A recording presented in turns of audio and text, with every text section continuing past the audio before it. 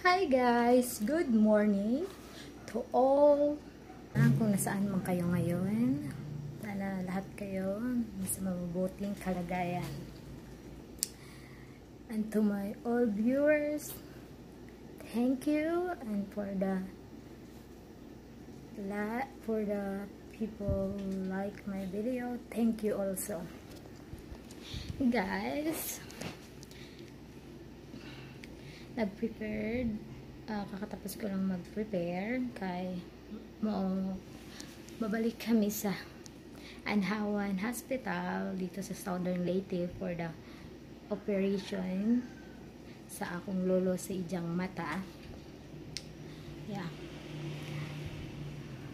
Ngayon guys, mayroon lang ako i-share about sa video ni Madam Kilay na talagang nakaka-relate ako sa mga sinasabi ni Madam Kilay at nakakainis doon sa babae na inaanohan niya ng suggestion niya para doon sa sinasabi ng babae sa isang video.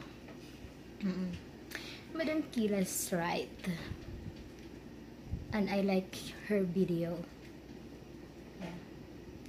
Sinasabi kasi dun sa isang video na inaano ni Madam Kilay, sinasabi ng isang babae dun sa video na dapat yung mga foreigners na naghahanap ng girlfriend o magiging asawa, dapat ay educated and have a good background family, diba?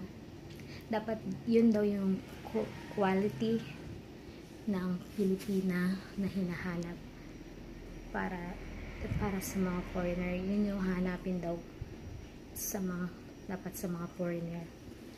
Na guys, hindi naman sa akin lang, tama si Madam Kilay. Kahit naman hindi tayo natapos ng college or hindi naman maganda yung background family natin, hindi na tayo karapat dapat na mahalin o piliin. You know? Tama si Madam Kilay na kahit hindi man tayo katapos, pero may tinatago naman tayong kabutihan.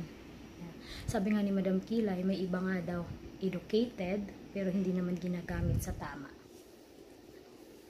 No, na-share ko lang to kasi na ano ako kay Madam Kilay. Very proud niya. Talagang si Madam Kilay. And I like her video so much.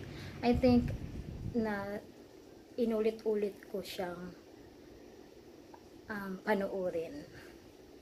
Yeah, I think 5 times. Just this morning lang kasi ang video na yun is bago in-upload ni Madam Kilay. So, if kayo guys, kung hindi niyo pa napapanood ang video ni Madam Kilay, please watch. Lalo na yung relationship niyo, it's a foreigner. Diba? Masasaktan ka guys masasaktan ka sa another video kung marinig mo yung sinabi sa kabilang video sa isang babae na dapat piliin ng foreigner is educated, good background family, you know. Tama si Madam Kilay, kung love ka,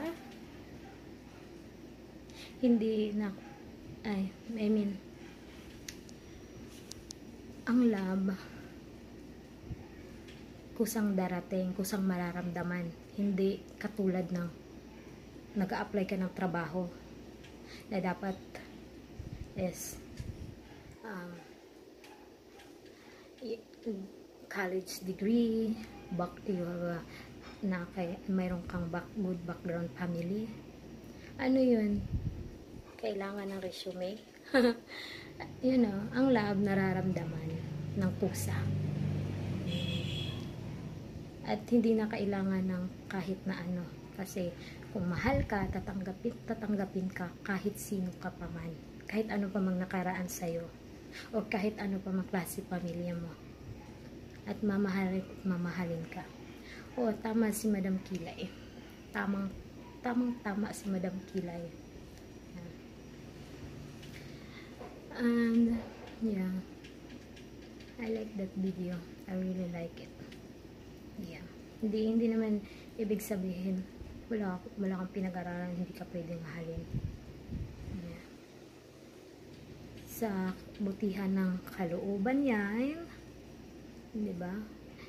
Beauty in out and inside. Di ba?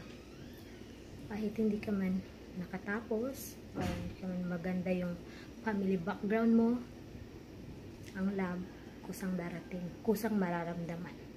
Hindi mo kailangan ng mga application. Hindi mo kailangan na yeah. Tulad ng babe ko, tulad ng apam ko.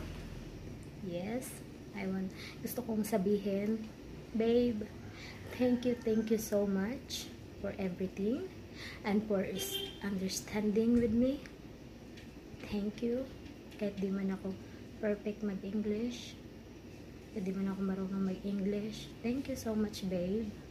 Na I'm very thankful every day na I have you. Thank you so much. Di ako marunong mag-English, guys. Di ako perfect mag-English, pero na-understand ako.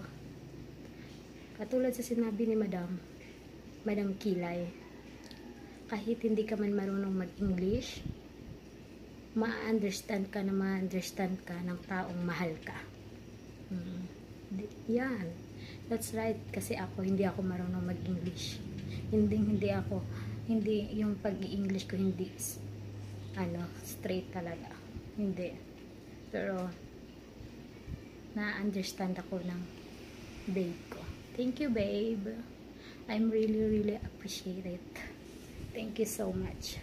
Kaya guys, kung hindi pa kayo nakapanood sa video ni Madam Kilay na in-upload this morning, please watch.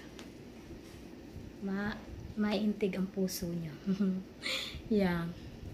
And good vibes ang video ni Madam Kilay. Thank you so much, Madam Kilay. I really like your videos. And I really like it too. Thank you. And guys, have a nice day. And thank you. Bye.